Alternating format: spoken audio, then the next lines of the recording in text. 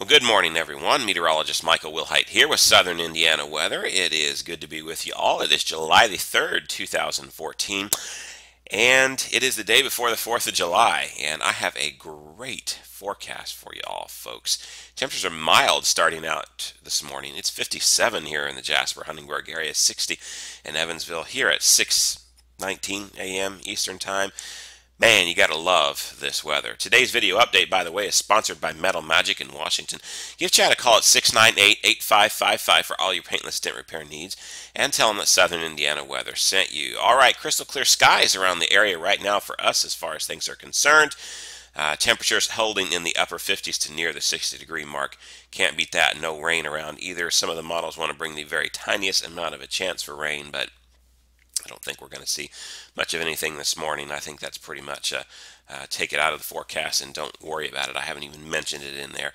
Some of the models want to give us maybe a 10% shot at an isolated shower this morning. We'll see whether anything like that happens or not.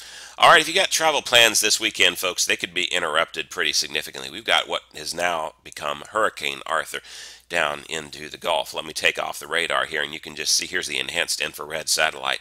The brighter colors indicate those higher cloud tops. You can see it's a monster down there. Let me take off the radar. Let me take off the satellite rather, and just lay on the radar. And you can see there's the center of the low spinning around right here. Let me put it into motion for you, and you can see how it has been going on here.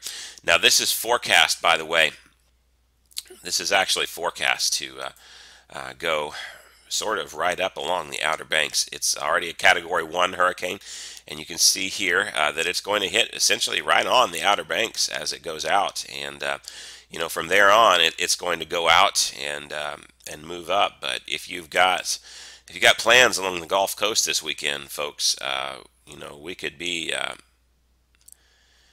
definitely have some issues with this. So let me take that off for you here, and there are some tropical storm warnings and hurricane warnings that have already been issued here. Let me take you over here to the National Hurricane Center's website.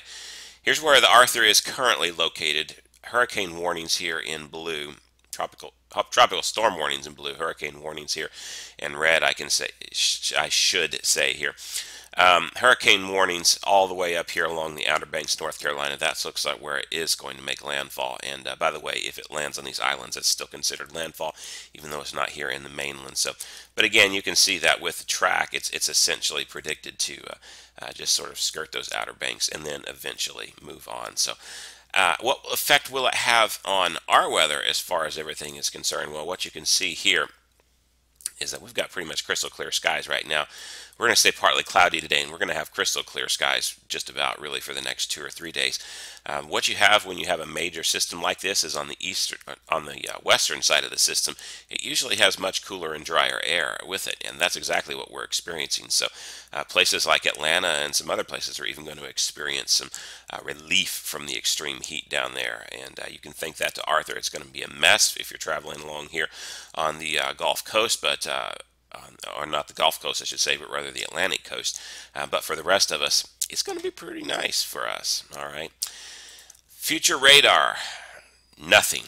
Let me just go through this. Here we go through Thursday. It wants to hit, like I said, at the absolute tiniest amount of a shower. Not buying it.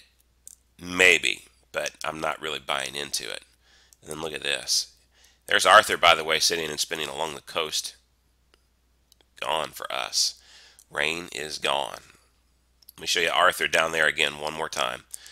There he comes. The high resolution NAM, actually, the center of the eye would be somewhere around in here. The high resolution NAM actually wants to make landfall more rather than on the Outer Banks. It wants to landfall more along the North Carolina coast here. Regardless, it looks like North Carolina is under the gun to hit with this, and it looks like it could be a pretty wicked storm for them. The good news is it's not going to be a Category 5. I think Category 1 is about as high as it's going to get.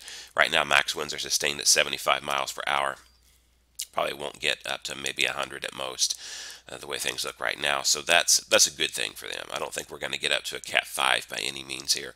But still, Cat 1 can do some serious damage. And if you've got vacation plans for the 4th of July over here along the coast, you need to examine those, keep those weather advisories in mind to see whether or not anything will need to be changed in your plans about that.